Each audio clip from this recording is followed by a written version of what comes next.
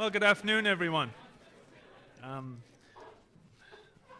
just started using reading glasses, and if I put them on, you're just a blur. You're always a blur, but anyway, there we go. So, my name's Martin Phillipson, and as Dean at the College of Law, I'm delighted to welcome you to the Gertler Family Lectureship in Law, honoring the Robert McKercher family as part of our McKercher lecture series here at the college. Before I begin, we should acknowledge that we are on Treaty 6 territory in the homeland of the Métis, and we pay our respect to the First Nation and Métis ancestors of this place, and we reaffirm our relationship with one another. I'd like to thank McKercher for their continued sponsorship of our lecture series over the last 3 years, allowing us to present a wide range of informative, educational, and entertaining speakers. McKercher has a culture of hard work, integrity, innovation, and most importantly, community. And we're very proud that they partner with us in bringing the lecture series to us.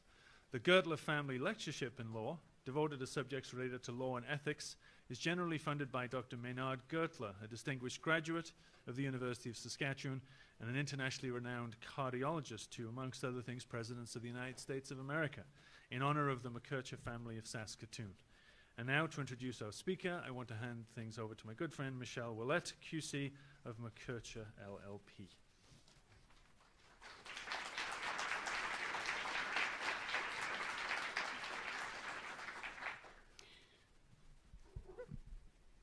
Thank you, Dean Phillipson, especially for the kind words about my law firm. On behalf of the McKercher Law Firm, and I know I speak as well for the entire College of Law, we are truly honored to welcome the Right Honorable Richard Wagner to deliver the Gertler Family Lecture in Law. Chief Justice Wagner was born in Montreal on April 2nd, 1957. He studied at Collège Jean de Brébeuf in Montreal and obtained the Diploma of College Studies in 1975. He earned a Bachelor of Social Sciences with a major in Political Science from the University of Ottawa in 1978, graduating cum laude.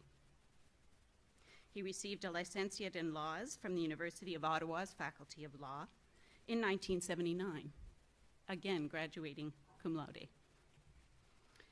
Richard Wagner, as he then was called to the Quebec Bar in 1980 and practiced law until being appointed to the Quebec Superior Court on September 24th, 2004. He was a partner in what is now the law firm of Lavery, a partner there from 1980 to 2004. His practice there focused mainly on professional liability of lawyers, accountants, architects, and engineers, and on commercial litigation related in particular to real estate law, oppression remedies, and class actions. He argued cases before all Quebec courts and quasi-judicial tribunals, as well as before the Federal Court and the Supreme Court of Canada. Since assuming the leadership of the court, the Chief Justice has spoken about the idea of bringing the court closer to the people it serves, and his presence here today is a demonstration of that ethos. Please welcome Chief Justice Wagner.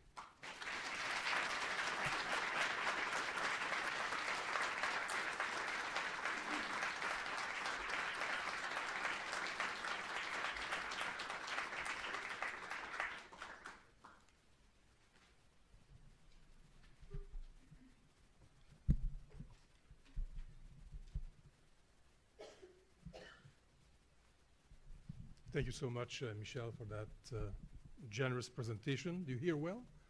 No? But before I tackle the topic of my lecture today, I just wish to tell you all how happy I am to be here with you this afternoon for two reasons. The first one is this is my first visit to Saskatoon. And judging by the warm welcome I got yesterday and today, it won't be my last. But the second reason is that it gives me the opportunity to meet with Catherine Starks. Now you'll say, who's Catherine Starks? Well, you have to know, you have to know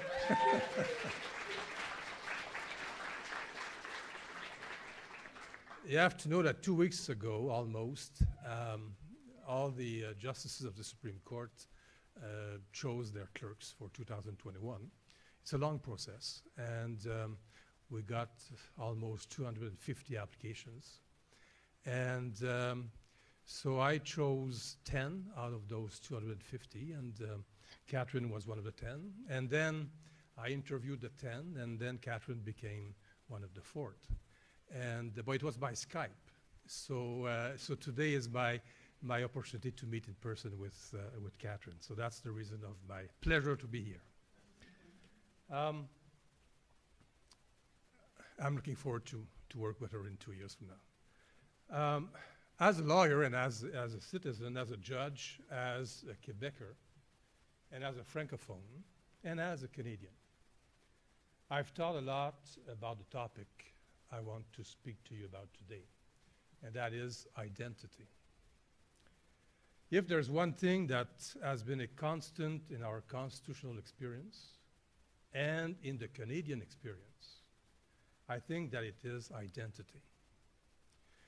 So many of the most monumental and even divisive questions that this country has faced touch on what it means to bear a personal characteristic, to belong to a group, to speak a language, or to come from a place. Deliberation on these issues has unfolded in the courts, just as it has in the broader public sphere.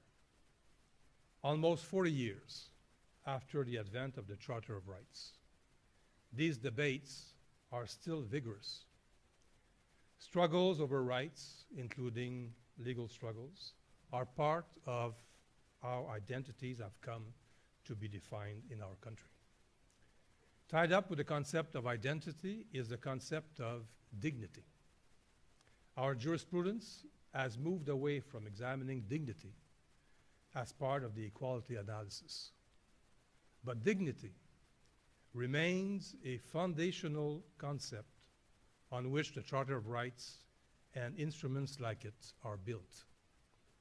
Together, identity and dignity help give our lives meaning and support the very democracy on which our country is built.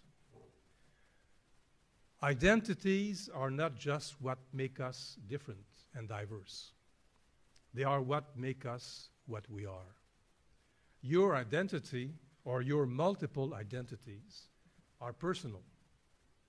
And even as they bind you to a group, a person's identity is inextricably tied with her dignity, because these two fundamental concepts go to the very heart of what makes a human being.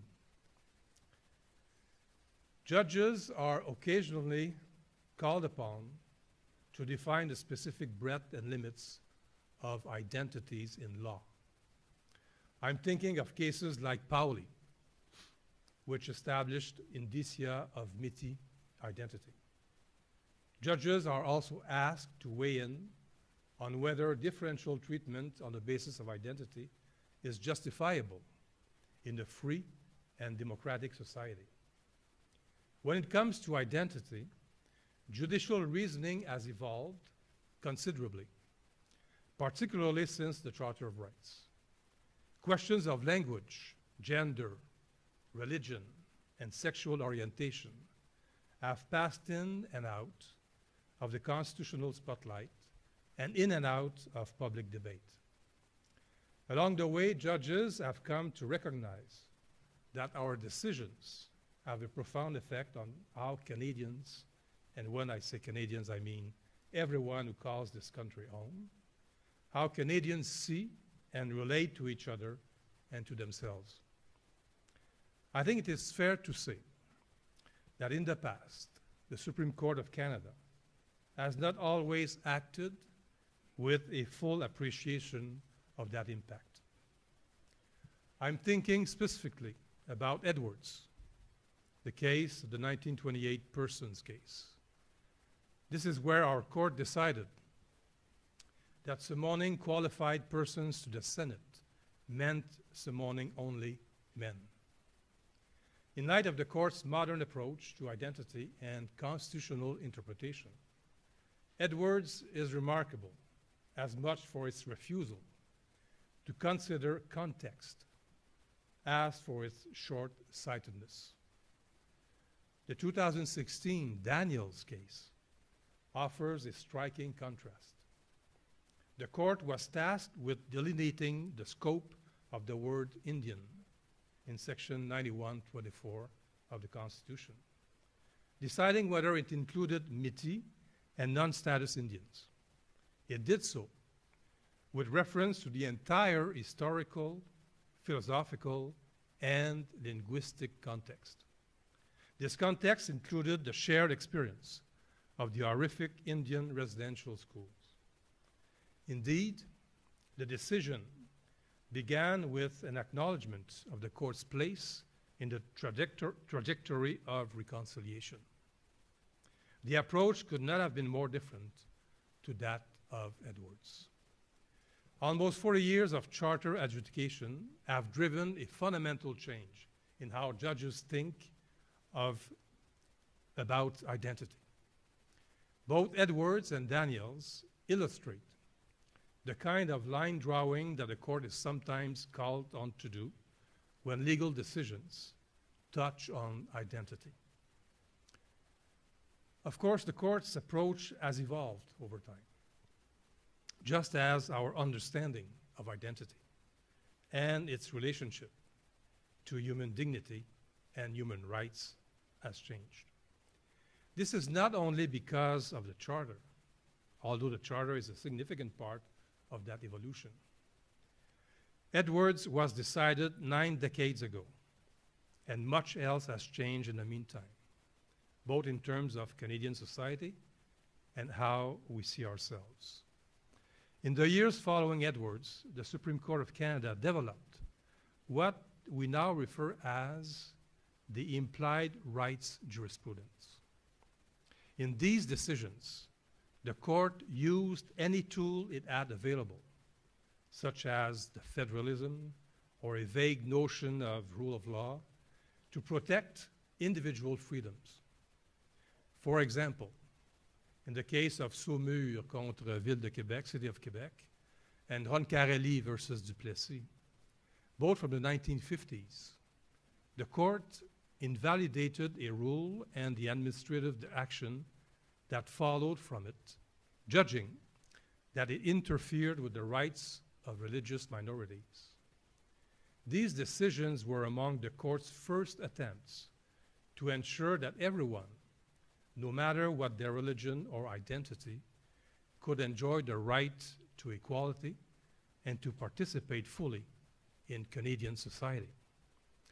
That said, these decisions did not directly or clearly raise the issue of identity as such. Lacking an explicit declaration of human rights or a Charter of Rights, the court could not adjudicate the effects of these laws on particular individuals. Rightly or wrongly, some have characterized this implied rights jurisprudence as activist. Since the adoption of the Charter of Rights, there is no longer any doubt. Judges do not act anti-democratically by intervening when legislative or executive actions violate the Charter. Citizens have chosen, through their elected representatives, to adhere to a set of fundamental rights reflecting the moral values of Canadian society. The court has the duty and responsibility to interpret the Charter in a way that protects the rights and liberties of Canadians, including the right to fully participate in society, regardless of their identity. This is not judicial activism. This is judicial duty. The court's current thinking about identity is undoubtedly built on these and other factors. Nevertheless, I propose to trace what I see as an evolution in judicial reasoning about questions of identity. Earlier, I mentioned that the court sits squarely in the currents of Canadian identity politics. For example, in a case called Cunningham, the court decided that those with overlapping Aboriginal identities will sometimes have to choose between them. The human impact of these types of decisions is partly measured in how people see themselves and each other. With our expanding means of communications, this human impact becomes immediate and more direct and more deeply scrutinized. There has never been a time when the media has been more interested in covering judicial affairs, even as their resources dwindle. Social media, too, has fostered a growing engagement with the court's decisions, particularly on Twitter and the other legal blogs. Just about everyone can access and participate in these debates. Almost a year ago, our court began publishing our plain language cases in brief to make our work even more accessible to all Canadians, not just lawyers and judges, so that the citizens can more easily take part in these conversations. Now, experts in political science, sociology, and history are better placed than me to analyze the effects that all of what I've just talked about has and will have on identity, both the perceptions and the politics. What I want to delve into, and what I think might be especially interesting to the present and future lawyers and judges in this room, is the judicial perspective on questions of identity. One area of charter jurisprudence, in particular, reveals a great deal about how judges think about identity. The guarantee of substantive equality enshrined in Section 15 of the Charter. Struggles over how to think about identity have been close to the surface here. Each case squarely raises the question, when is a distinction based on a personal characteristics inappropriate, unjust, or unjustifiable? The court's efforts to answer these difficult questions offer a transparent display of consensus building, collapse, and course corrections. These give rise to three observations about how judges think about identity. First, judges recognize that identity is contextual and complex, and not simply a catalog of personal characteristics, but a commitment to a thick understanding of identity sometimes conflicts with the practical demands of judicial decision-making. Second, we recognize that different identities, including a judge's own, provide different perspectives on the law and its effects. Seeing things from another perspective is both an obligation and a work in progress. Third, how we think about identity has fundamental implications for the health of our democracy, as informed by the Charter of Rights.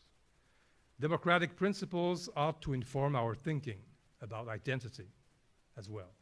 For example, the Court Challenges program may precipitate a new period of equality litigation, benefiting all Canadians.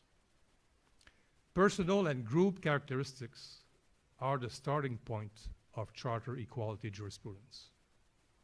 But identity is not about labels. It is a shorthand for how people see themselves, how others see them, and how those two things interact in people's lives. In other words, it flows from the experience of their personal and group characteristics. Experience is what separates identity from a mere catalog of attributes. Unwillingness to think about identity in terms of experience accounts for the shortcomings of several notorious Bill of Rights cases. For instance, in the 1979 Bliss case, the court held that discrimination on the basis of pregnancy was not discrimination on the basis of sex. A court more attuned to how people actually experience their identities would not have found the connection between the two so elusive. By contrast, the court shifted the focus to experience early in its charter equality jurisprudence. Consider the example of disability. The 1997 case of Eaton explained discrimination not with reference to personal characteristics, but with reference to what is actually like to live with those characteristics in a society built around mainstream attributes and assumptions. The focus on experience also informs how the court has dealt with age discrimination. Age is a unique type of identity, as the court highlighted in the case of Gosselin. It divides people at a moment in time, but age unites people over the long term because it is something that everyone experiences.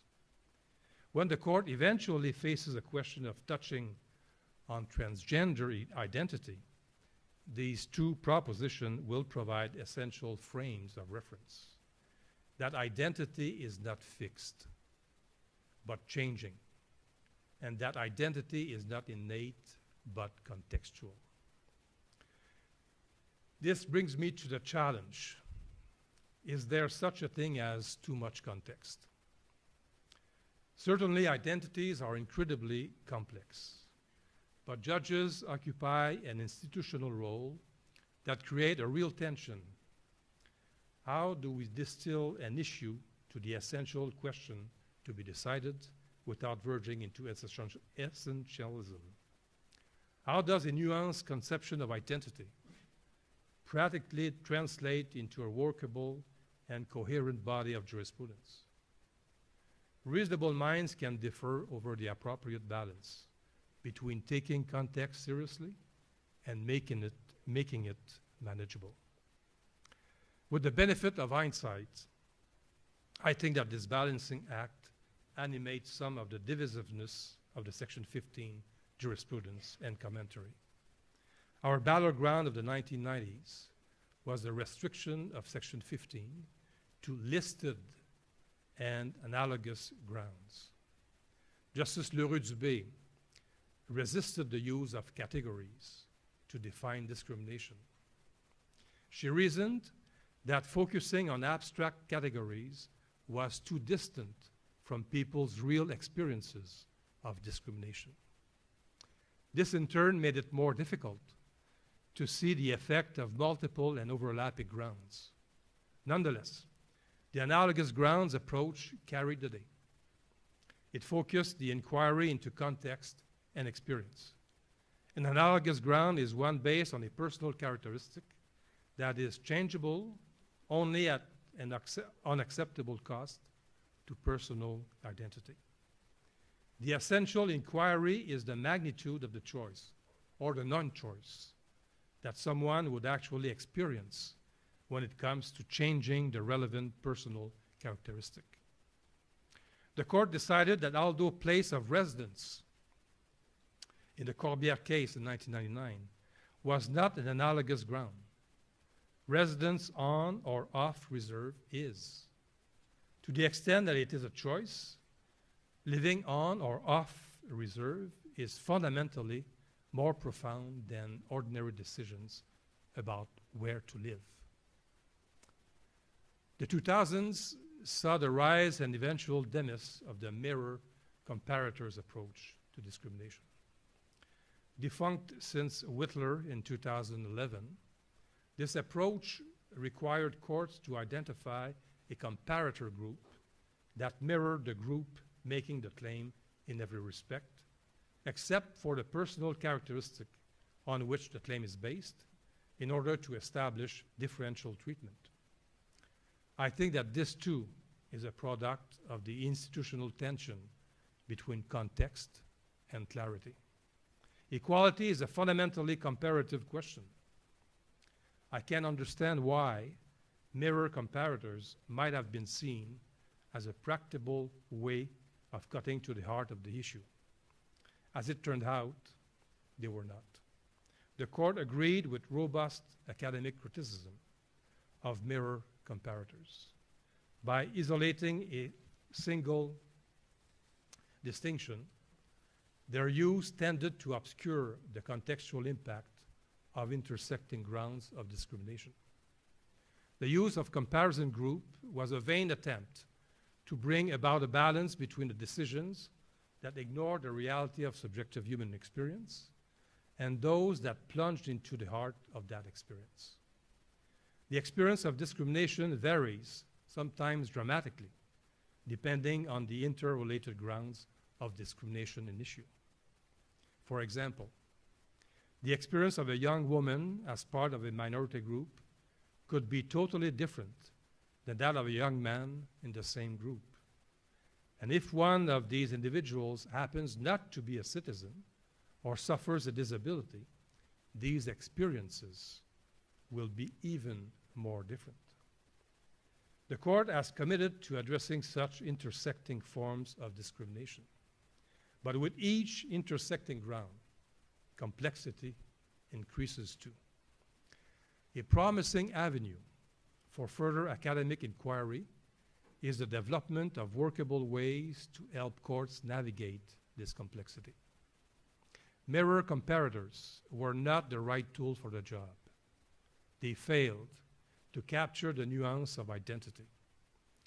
But to be practical, the analytical tools that we use to understand identity must also work within the institutional confines of litigation. They must be feasible in light of the rules of evidence. They must bring the issues of law and principle into sharp focus. Too much emphasis on the context and circumstances of particular groups has a downside.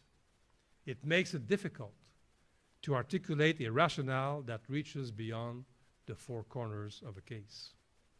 Some measures of generality is a precondition for providing certainty and clear guidance to governments, to lower courts, and to future claimants. In addition to being shaped by context, identity is an inescapable part of how we see the world. It shapes our perspective. Identity is who we are and where we are coming from. It is fundamental to how we make sense of the world. This is as true of those who are subject to laws as it is of those who make and adjudicate them. Justice Wilson posed the following question at a lecture in 1990. Will women judges really make a difference? We now know that the answer is an emphatic yes. Perspective took center stage in identity jurisprudence shortly after she and Justice Leroux-Dubé were appointed, and when they began to make their mark on the same institution that decided the famous case of Edwards. I have no doubt that it was an uphill battle, but these women drove an important institutional learning process. Over time, their decisions forced their colleagues to confront the following reality.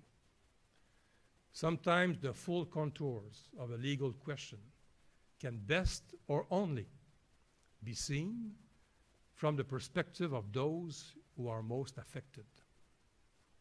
This applies to questions as profoundly gendered as abortion and as facially neutral as the taxation of business expenses.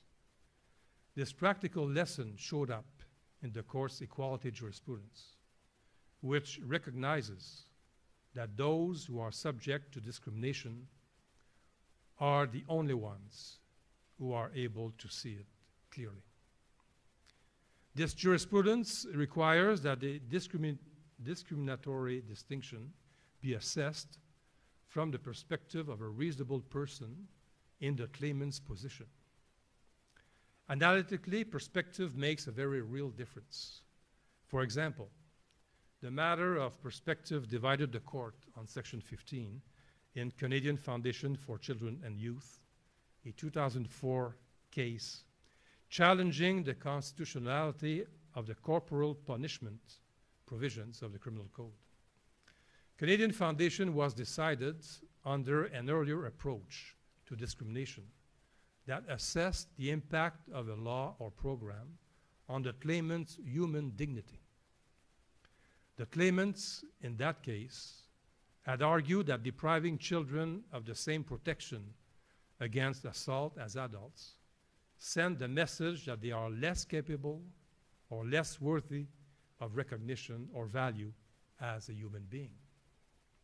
The majority in Canadian Foundation elected not to assess the affront to human dignity from the perspective of the child, but from the perspective of the person acting on behalf of the child.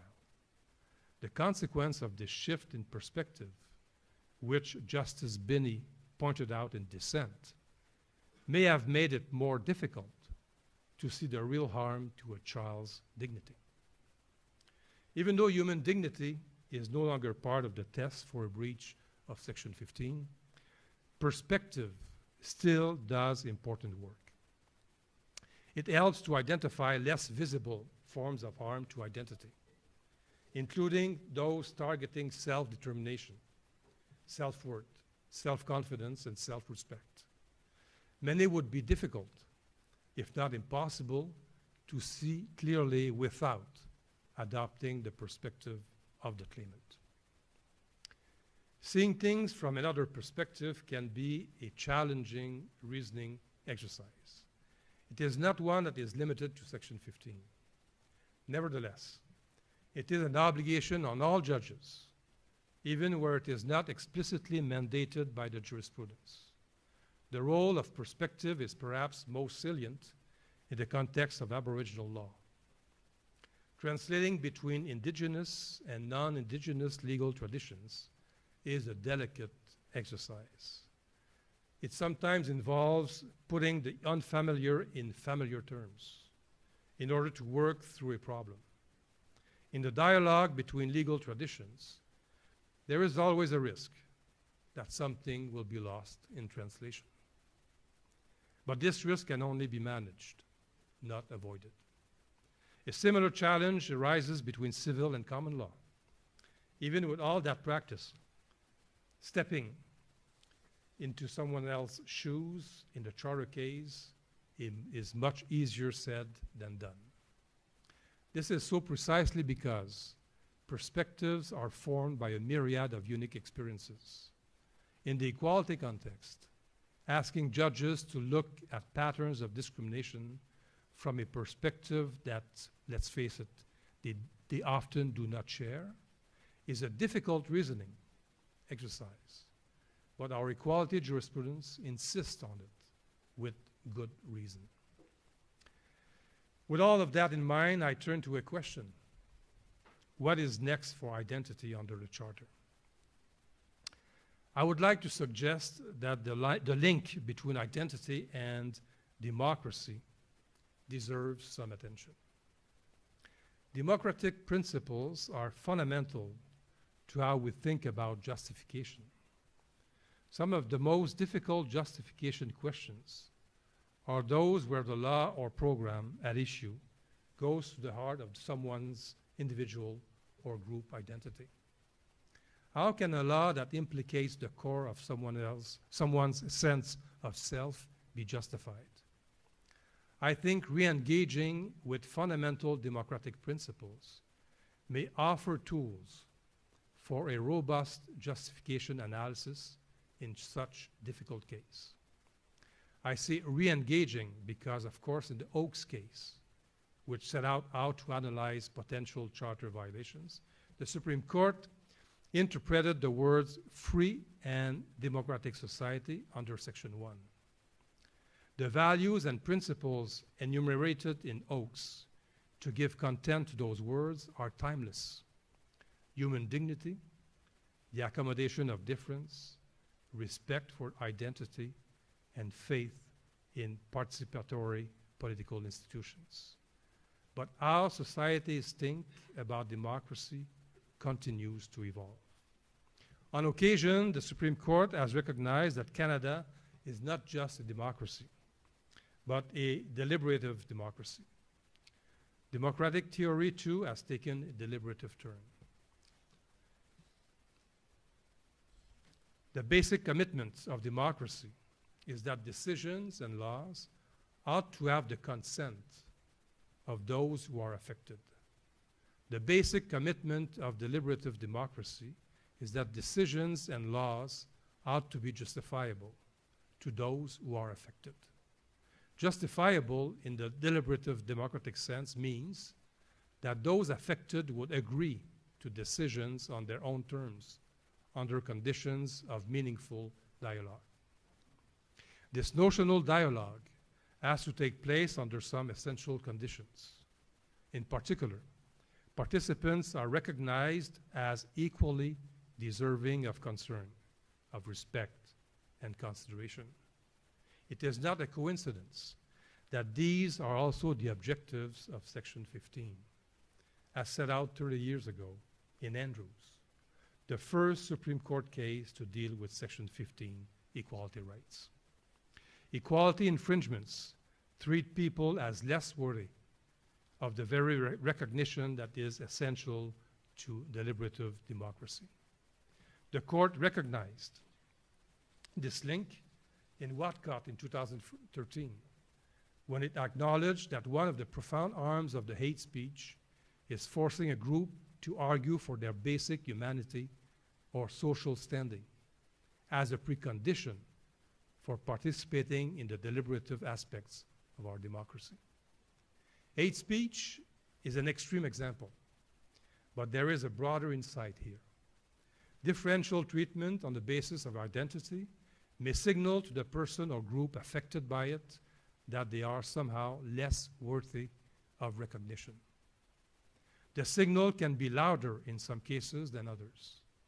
Laws that send such signals, whether in purpose or effect, undermine the essential conditions of democratic dialogue. They do so precisely because they compromise the affected party's status as a full participant in deliberative democracy. Thus, these laws or programs should be more difficult to justify on democracy. In other words, such laws inherently tilt the field against the possibility of deliberative justification by denying equal recognition. They compromise the equal human dignity recognized as an essential democratic value in Oaks. The concept of human dignity has had a troubled trajectory in the Supreme Court's equality jurisprudence. As a means of identifying a Section 15 breach, human dignity became a vague and irrelevant barrier for equality claimants. But human dignity anchors equality in the fundamentally democratic aspirations of the Charter. It still has some work to do because it provides the essential conceptual link between equality and democracy. For me, this is a crucial point. As Section 1 states specifically, a charter infringement must be justified as a reasonable limit in a free and democratic society. This is where I see human dignity perhaps playing a conceptual role in the justification analysis. Much like a limit on free expression becomes more difficult to justify when it lies at the core of Section 2B protection, an equality infringement ought to be increasingly difficult to justify to the extent that it strikes at the heart of someone's individual or group identity, and with it, their recognition as full participants in Canada's ongoing democratic dialogue. Ultimately, human dignity offers a language for casting the arms of inequality in democratic terms. The concept enables us to find common ground, provides a touchstone for the difficult work of consensus building, and provides a common frame of reference for justifying difficult situations when the rights and freedoms the Charter guarantees are in tension with one another. In conclusion, for more than 150 years now, the Constitution has enabled Canadians to navigate difficult questions of identity. As I mentioned at the outset, there was some mixed early success. The Charter has helped us clarify and focus on these questions, but Charter interpretation, too, is a work in progress. Substantive equality, as it has developed in our jurisprudence, ensures meaningful protections for those aspects of our identity that make us who we are and define our experiences. It ensures that those personal and group characteristics cannot be undermined in a way that compromises our right to equal and meaningful participation in our common political community. Moving forward, we have many reasons to be optimistic about the ways that identity has been incorporated into our notions of equality, democratic values, and fundamental human dignity that permeate the Charter. These notions also lay the foundation for looking beyond our own borders. We can welcome refugees and migrants with the confidence that our society is able not only to manage our differences, but to thrive on them. We have all heard the debate over the years as to whether there is indeed a true Canadian identity. If anything, I think it is our ability to embrace a multiplicity of identities at once that sets us apart. I thank you for your attention.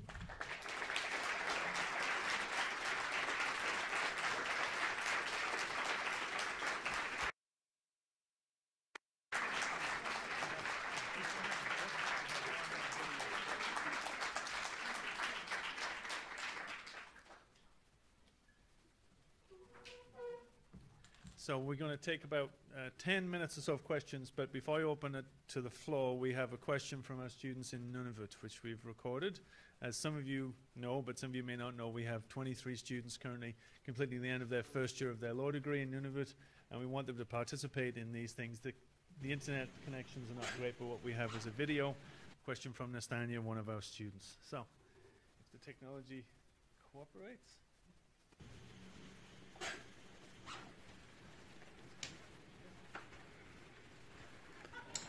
Hello, my name is Nastania Mullen, and I'm a part of the Nunavut Law Program, also affiliated with the University of Saskatchewan.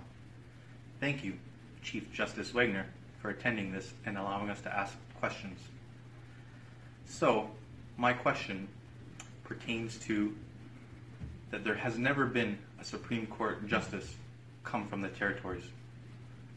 The current Supreme Court appointment convention ensures provincial representation but ignores the territorial representation. It is difficult for people and individuals in Nunavut to have any sense of identity and feel confident that the Supreme Court decisions take into account our identity and concerns. When no Supreme Court judge has ever come from Nunavut or has been Inuit. And when the current appointment process offers little hope that this will change. The Supreme Court justices, some of them do have experience on the Nunavut Court of Appeal, but none have directly come from Nunavut. So my questions today are, do you think, with the unique interests of Inuit and Northerners, do you think that we're being represented in the court? Also, do you support having a Supreme Court justice come from the territories? And finally, do you think it's possible under the current constitutional framework that a justice be selected from the territories without practicing and being a member of a provincial law society? Thank you so much. Those are very good questions. Those are very good questions because they are in line with about what I just told you in my lecture about the importance of identity on democracy. I always believed, and I said it many times, that I wish that every citizen could be seen and consider themselves to be reflected in society. In other words, in the courts, in other institutions as well. Because if people don't recognize themselves in the institutions, there will be a lack of trust, and that could influence, of course, the nature of the democracy.